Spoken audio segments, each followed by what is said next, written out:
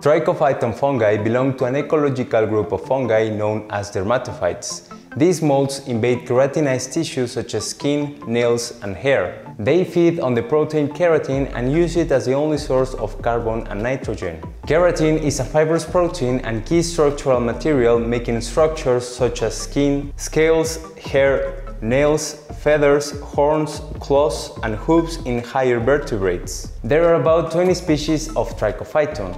Although the genus as a whole is considered to be cosmopolitan, only rubrum, mentagrophytes, and tonsurans have true worldwide distribution. Other Trichophyton species are geographically limited. Trichophyton fungi may prefer to infect humans or animals or live in the soil. Trichophyton infections usually manifest as itching and redness. Depending on the infected body part, they can cause athletesfoot, toenail fungal infections, crotch itch, and ringworm of the body. Trichophyton is transmitted via spores and through contact with infected hosts. It can be transmitted between humans, from animals to humans, and vice versa. Geophilic species exist in the soil and develop on leftover keratinous materials such as hair, feathers, hooves, and horns after these materials are found in the soil and begin to decompose. Like most molds, Trichophyton thrives in moist and dark environments such as the inside of your sneakers. However, it can survive without human presence. Its spores can persist for years and are highly heat resistant. Proper hygiene practices are the best way to avoid these infections. You are also less likely to develop an athlete's foot